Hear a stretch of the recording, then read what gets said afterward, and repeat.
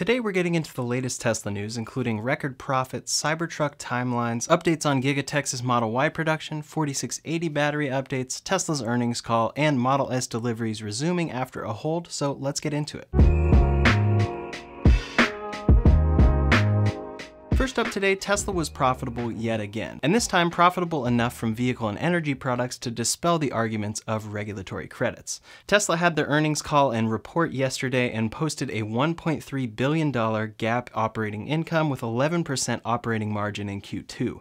Their GAAP net income was $1.1 billion with 28.4% GAAP automotive gross margin in Q2. Quote, "In the second quarter of 2021, we broke new and notable records. We produced and delivered over 200,000 vehicles, achieved an operating margin of 11%, and exceeded $1 billion of GAAP net income for the first time in our history." For operations, Tesla said, quote, "Record vehicle production and deliveries in Q2, successful launch of FSD subscription in July, and started delivering the new Model S to customers." Next up, Tesla's new factory is under construction in Texas, and it will be a huge part of their manufacturing capabilities going forward. Not only is it the factory that will eventually build the Cybertruck, but it will build the Model Y and eventually Model 3.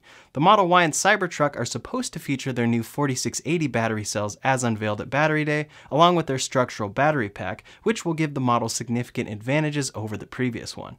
On top of this, Tesla will have even more production capacity so that they can stop selling out of their cars due to higher demand than they can make. New photos taken at Tesla's Giga Texas show that robots are in place and Model Ys are being tested for initial production. In response to this photo, Elon Musk said, quote, "I was at Giga Texas yesterday. Team is making excellent progress. Building will be almost a mile long when complete." He's not lying, and after someone posted a video driving by the factory at 85 miles per hour, which took about a full minute to drive past, Elon said, quote, "The building is around 7 stories tall, so each floor is double size. Hard to appreciate unless you're close. Length will grow by around 500 feet over time." Giga Texas will be a huge factory, and Tesla just announced the latest for production there. In their earnings report, they said, quote, "Build-out of Gigafactory Texas continued to progress in Q2, with commissioning having begun in some areas of the factory." For product timeline out of Texas, they said, quote, "We believe we remain on track to build our first Model Y vehicles in Berlin and Austin in 2021. The pace of the respective production ramps will be influenced by the successful introduction of many new product and manufacturing technologies, ongoing supply chain-related challenges, and regional permitting." This means that Tesla sees themselves as still producing Model Ys out of Texas and Berlin this year. This will be huge for the Model Y, especially to help keep up with demand in the United States. The Cybertruck, according to Texas, will come after the Model Y begins production, so likely next year, and we'll get into that more in a second. Tesla shared photos of the progress at Giga Texas, showing what the factory looked like 6 months ago versus today. Stamping presses are inside the factory, along with the body shop, which is showing multiple Model Y bodies being produced on the line. These are the most up-to-date photos we've seen of Giga Texas, and it's showing just how real these factories are and how production coming this year could be a real possibility. At the same time Tesla is building up Giga Texas, Berlin is playing a huge role in their production overseas. As I just read, they still see the Model Y production as on schedule for 2021 out of Berlin, and they further detailed, quote, "While our global production lines continue to run as fast as possible, European demand remains well above supply, resulting in growing wait times for delivery. We continue installing equipment, have begun testing tools, and are working as quickly as possible towards starting production in Berlin while growing import volumes in the interim." Tesla shared photos of the tremendous progress happening at Giga Berlin as well. Not only is the outside coming along, but equipment is installed inside, including their new paint shop, which Elon Musk has said will be revolutionary. Now, this demand is not just happening overseas, it is happening nearly everywhere that Tesla sells their vehicles. You can see it right in front of you when looking at Tesla's order pages. The estimated delivery time for a long-range Model 3 and Model Y has now pushed to November. This is the longest wait we've seen for these cars, and there's no reason to think that it's because Tesla is making significantly less cars. Tesla is keeping up with their max capacity and max supply capacity, but demand is through the roof. According to Sawyer Merritt, a Tesla rep told him, quote, "I just want to make sure that you're aware that our build slots have almost been sold out for the rest of the year." Tesla sold out of Q2 and Q3 inventory well in advance, and it seems that the entire year will be sold out soon enough. At the same time, Tesla has raised prices yet again. The long-range Model 3 now starts at $49,990 and the Model Y at $53,990. This is the highest price the Model Y has ever been at, and $5,000 more than the cheapest price we saw for that car last year. Tesla continues to deal with supply constraint, and on the earnings call, they detailed how they were getting through supply shortages, while other manufacturers are having to pause production entirely. First, they said, quote, supply chain challenges, in particular global semiconductor shortages and port congestion, continued to be present in Q2. The Tesla team, including supply chain, software development, and our factories, worked extremely hard to keep production running as close to full capacity as possible. With global vehicle demand at record levels, component supply will have a strong influence on the rate of our delivery growth for the rest of this year. Then specifically regarding chips, they said, quote, our team has demonstrated an unparalleled ability to react quickly and mitigate disruptions to manufacturing caused by semiconductor shortages. Our electrical and firmware engineering teams remain hard at work designing, developing, and validating 19 new variants of controllers in response to ongoing semiconductor shortages.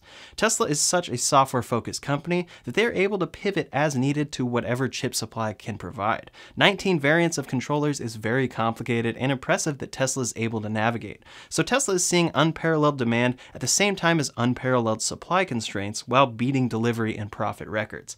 Now going forward, Tesla is planning to launch the Model Y with the structural battery pack and 4680 battery cells. On their report about this, they said, quote, we have successfully validated performance and lifetime of our 4680 cells produced at our Kato facility in California. We are nearing the end of manufacturing validation at Kato. Field quality and yield are at viable levels, and our focus is now on improving the 10% of manufacturing processes that currently bottleneck production output. While substantial progress has been made, we still have work ahead of us before we can achieve volume production. Internal crash testing of our structural pack architecture with a single piece front casting has been successful. On the call itself, Elon detailed how these cells will be reliable for vehicles. Right now, their limited production volume of these cells is working and reliable, and they are validating this along with life cycle by accruing 1 million miles on these cells. Certain production processes for it are not yet working though, and there are engineering issues that simply take time. They are not fundamental issues with the cells according to Tesla, but they could delay production. So for Model Y production at Giga Texas, they are not counting on 4680s and structural battery pack. Instead, they have backup plans ready to go, making the Model Ys as they currently are with 2170 cells. It's good to see that it is not going to delay the Model Y out of Giga Texas, but unfortunate that the Model Y coming out of Texas will likely not launch with these new cell advantages. Based on what they said in the call, it seems that these 4680 cells won't be in the Model Y until sometime next year out of Texas and Berlin. For normal battery supply, Tesla said that they will see a significant increase in battery cell supply next year, and they plan to overshoot their vehicle cell supply. That way, any excess cells can go into their energy products and vice versa. Then the Model Y will shift to 4680 cells in the Cybertruck likely after that. For the Cybertruck, Tesla detailed that they are currently in the alpha stages. They have finished engineering and architecture and plan to carry over these advantages that the new Model Y has, like a front casting and structural battery pack, over to the Cybertruck.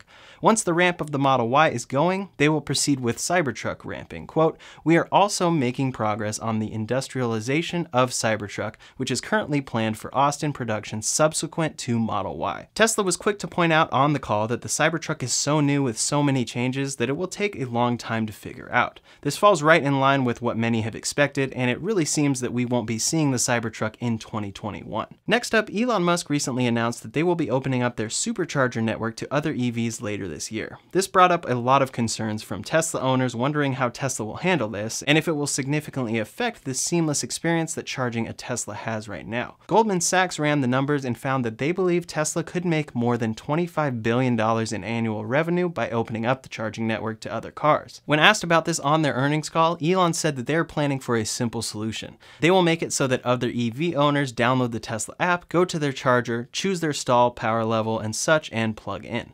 Then, depending on how long it takes, they will charge you differently and charge differently for rush hour versus other times. Over in Europe and China, they produce their cars with a standard connection connector. But in the US, they developed their own connector, which Elon specifically said he thinks is the best. They plan to make their own adapter and have this available at superchargers so that other cars are able to connect. The good news is that they seem very well aware that in order to do this, their supercharger network growth needs to exceed their vehicle output by a lot. That way they can focus on minimum wait times for all customers using their chargers. However, opening this up actually allows them to expand more. With the added revenue, they said they will be able to improve trip planning tools, grow the network even more, and lower charging prices for everybody. Based on what they said, it will take a lot of work, but they are thinking of all the right things, and it could work out for the best and even better for Tesla owners in the long run for superchargers. Two more updates from the earnings call involve the Tesla Semi and full self-driving subscription.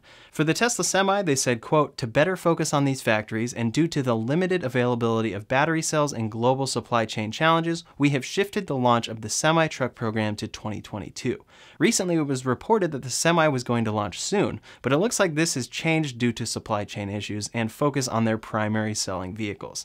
For the full self-driving subscription, Tesla just launched that, but Elon noted on the call that they don't expect growth until the full self-driving beta is in customers' hands. He even talked about the value of this subscription right now being questionable. This was great to hear because I've felt the same way, and it shows that Tesla knows the subscription really holds value once it delivers more features than it presents right now. According to Elon Musk, there will be an update to the full self-driving beta for version 9.1 coming this Friday at midnight, so we'll see what that brings. For the progress of full self-driving, Elon said that over time he is still confident they will be able to make their cars drive themselves with current hardware and provide safety substantially greater than that of the average person. Next up, the new Tesla Model S Plaid and Long Range just began deliveries last month. Customers have been receiving their cars, but still many have noticed a giant parking lot stockpiling these vehicles near Tesla's factory. Many have been waiting months to take delivery, which should have happened all the way back in February, and so it's frustrating for many to see hundreds of cars sitting there. Well, last week the Model S was put on hold from deliveries. Several owners posting on forums and reaching out noted that their vehicles were at the delivery center, but Tesla was unable to deliver them. Some advisors said it was a delivery hold on the Model S altogether, while others said it was undergoing an updated inspection process before delivery. Tesla did not communicate to anyone what was going on, but some worried that it could have to do with the Model S Plaid fire that we saw last month. It appears unrelated, and no information in that regard has come out. However, Tesla has officially resumed deliveries of the Model S. It was about a week-long hold, and it was confirmed that it was not an official containment hold, so that means it wasn't actually missing any parts or software. It may have just been a potential issue that they found in their cars, and they held deliveries while investigating it out of caution and found that the cars were just fine. Likely we'll never hear what the real reason for this hold was, and we'll forget all about it soon enough. Hopefully Tesla can get back up to full delivery capacity on the Model S soon, and it seems that they have a backlog of cars ready to be delivered, after some cleaning at least. Regarding the design of the Model S and X, the Yoke steering wheel still remains controversial. It's a big change, and reviewers like Marquez Brownlee, a big Tesla fan, have noted that the buttons on the wheel being touch sensitive are pretty frustrating to use in practice. The Model S only just began deliveries, so once the Model X comes, the question has been, will they produce a round steering wheel option? The average customer doesn't want to dive into new technology like this head first with so many changes, but Elon Musk was asked and finally gave us an answer. When asked if there is any chance that the Model S and X could get a normal wheel, he said no. I personally think Tesla is doing this specifically to draw attention to these cars. Everyone is talking about how crazy this wheel is, and it feels like an old Apple tactic to design something crazy enough that everyone has to talk about it and try it, even if they're talking bad about it. It gives Tesla free advertising, and then customers may see this wheel as bad, but consider a Model 3 instead, or at least look into Tesla. Still, I don't think it's the smartest move going forward for sales of vehicles like the Model X, which is their only true SUV option. The average person wanting a full SUV for a family does not want to deal with a yoke, and Tesla could surely lose a large portion of sales there just due to the yoke. Elon said no, but we might see them change their minds long term. Next up, most Teslas still include a standard 12-volt battery. It ends up being one of their biggest flaws for their cars, and with the new Model S and X refresh, they finally updated to a lithium-ion 12-volt battery. When speaking with Sandy Munro, Elon Musk said, quote, "With the new S and X, we are finally transitioning to a lithium-ion 12-volt battery. It has way more capacity, and the cycle life matches the main battery pack. We should have done that before, but it's great that we are doing it now." People got their first look at this battery at the Plaid launch event, and when asked if Tesla could get all customers replacements of these on the Model 3 and Y, Elon said, quote, "We will try, preferable for Tesla too, as they last so long. Unlike other makers of cars, our goal is not to profit from service. Best service is not needing service in the first place. We'll see if anything comes of this, but hopefully the first step will be shifting the Model 3 and Y to these updated 12-volt batteries that the Model S and X now have. They last longer, and it's always good to see Elon continually reiterating that they plan to make their cars last a long time and not need service." Last up today, one of the first Tesla taxi fleets has officially been approved. Revel purchased a fleet of 50 Tesla Model Ys to put into service in New York. They customized the cars with an added screen in the rear and were planning to start operating until the Taxi and Limousine Commission shut them down last month. As of Monday, the 26th, 35 of their Model Ys have been inspected and approved to hit the road. Revel's CEO believes that their remaining Model Ys will be approved soon as well. Their aim is to officially launch their taxi service on August 2nd, and it will be exciting to see an all-electric, zero-emissions Tesla taxi fleet go into service in New York City. That's all the latest Tesla news for today, so in the meantime, if you want to see a complete guide for all the competition coming Tesla's way in 2022, you can check out that video linked over here or in the description below. Thanks so much for watching, and I'll see you on the next one.